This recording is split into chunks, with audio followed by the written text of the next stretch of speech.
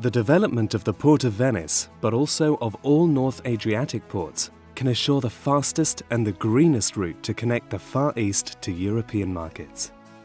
The Venice offshore-onshore port system will be a very innovative port machinery, contributing to the progressive enlargement of North Adriatic ports' capacity to at least 6 million TEUs, both on the eastbound and on the westbound market catchments area. Positioned 8 miles offshore where the seabed is at least 20 meters deep, the platform will harbour an energy terminal and a container terminal, able to accommodate up to 2 latest generation container ships simultaneously. The project will provide a seamless connection between 4 existing inland terminals.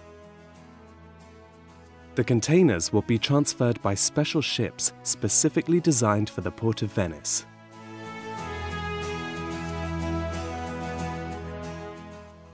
The Mama vessels are semi-submersible ships which, exploiting Archimedes' principle and the compressed air technology as submarines do, can accommodate 2 fluting cassette or 2 river barges.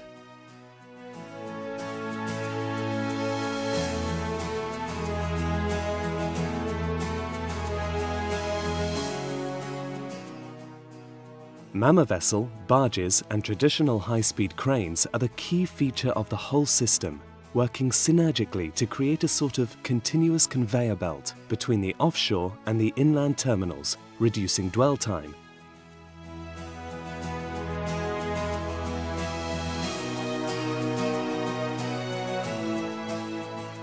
These ships have been designed to minimize pollution, noise and waste production.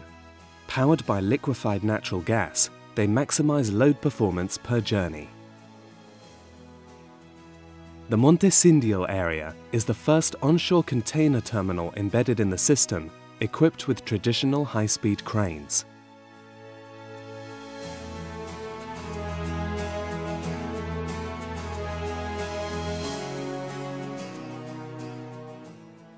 The Port of Venice is well connected by high-capacity trains and high-speed routes to the main European corridors, with European markets from Vienna to Milan.